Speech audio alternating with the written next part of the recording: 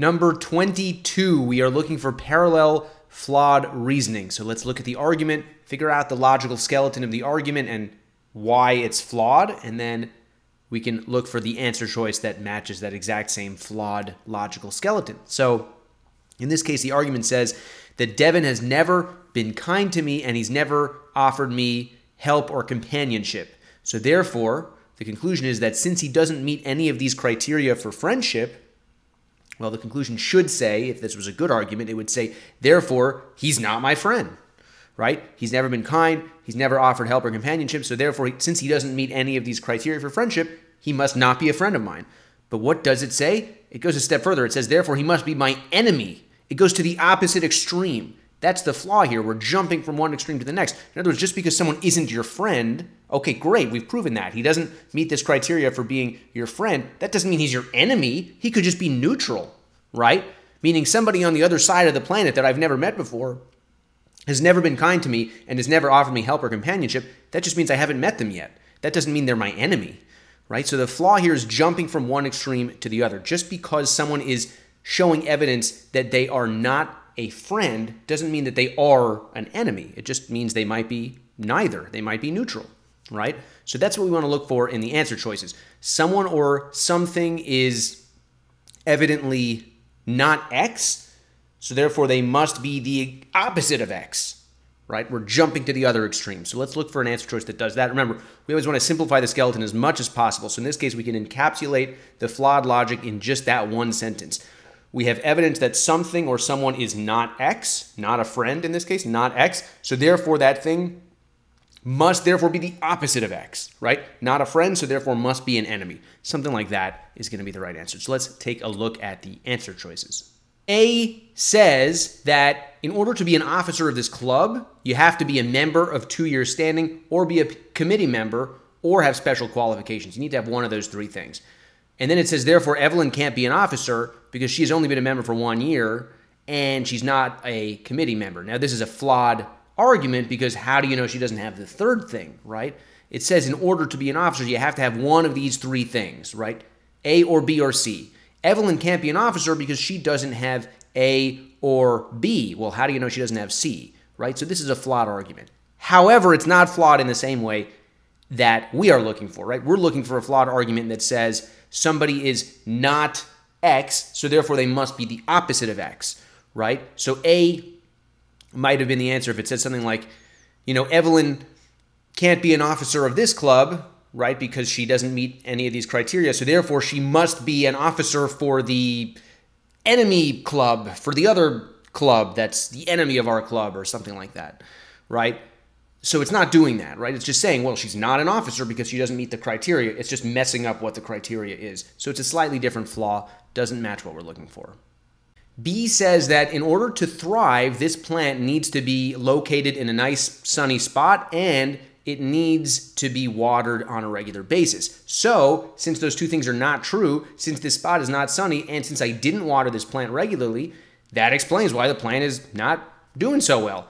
This seems like a pretty good argument. I can't find anything wrong with this. So not only does it not match the skeleton that we're looking for, it actually seems to make sense, right? We're looking for a flawed argument. This is pretty good. It says in order to thrive, the plant must have these two things. This plant doesn't have these two things, so that might explain why the plant therefore is not thriving. Seems like pretty decent logic. It's certainly not what we're looking for.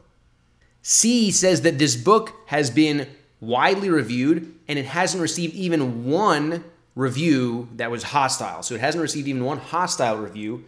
Therefore, we're going to go ahead and conclude the opposite, that therefore, so far, all the critics have loved the book. Since none of them hated it, it must be that all of them loved it. Does that sound familiar? Does that sound like we're jumping from one extreme to the next? It couldn't have been X, so it must have been the opposite of X, right? That's exactly what we're looking for. They didn't hate it, which means therefore they must have loved it. Well, that's not necessarily true. They could have been neutral. They could have thought it was okay. There are all kinds of things in between writing a hostile review and loving the book. You could have just been neutral on it. So this is exactly what we're looking for. It's exactly the same flaw.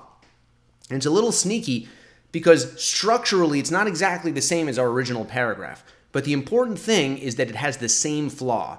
And that flaw is that there's evidence that something is not X, so therefore it must be the exact opposite of X, right? There's evidence that they don't have hostile feelings toward this book, right? They don't hate the book, so therefore they must love the book, right? That's exactly the same flaw as the original paragraph. The original paragraph said, Devin is showing us evidence that he's not my friend, therefore he must be my enemy, right? C says the reviewers are showing that they don't hate the book, therefore they must love the book. It's exactly the same thing, and therefore it's flawed in exactly the same way, so C is the correct answer to this question.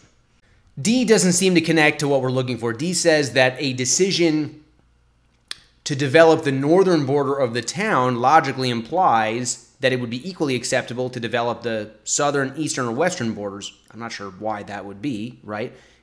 That's like saying a decision to do one thing implies that it would have been just as logical to do 3 different things. So I don't even know why that would be. That doesn't really seem to make sense.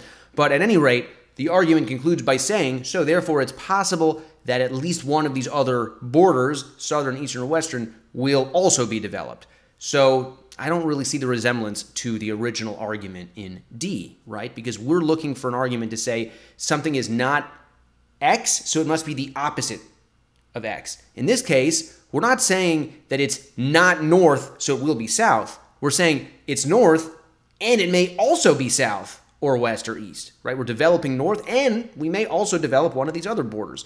So structurally, it doesn't really seem to match the flaw that we're looking for. The logic of the argument is totally different. It doesn't really seem to make sense, but it doesn't seem to not make sense in the same way that the original argument didn't make sense. So therefore, D is definitely wrong.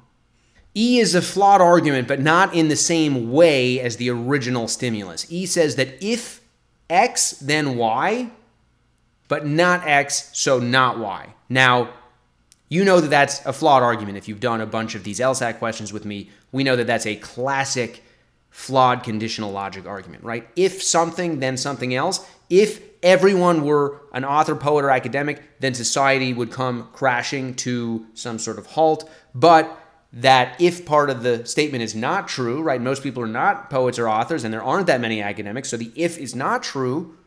But that doesn't mean that our society will not come crashing to a halt. Just because if X then Y doesn't mean if not X then not Y. Meaning maybe something else will cause our society to come crashing to a halt other than this, right? That's like saying if it's raining then it must be cloudy. Well, therefore, since it's not raining, it must not be cloudy. That's not true. It could be cloudy even if it's not raining, right? In this case, just because this one thing, if this were true, that would cause the society to come crashing to a halt, doesn't mean if it's not true that the society won't find some other reason to come crashing to a halt. At any rate, none of this really matters because it's not flawed in the same way that the original stimulus is, right? The original stimulus was flawed because it proved that something was not X and therefore concluded that it must be the opposite of X, right?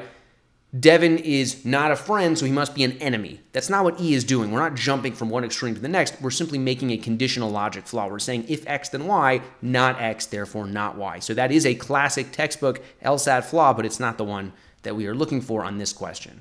If you found this video useful, don't forget to hit subscribe. And for thousands more clear LSAT explanation videos, go to masterlsat.com.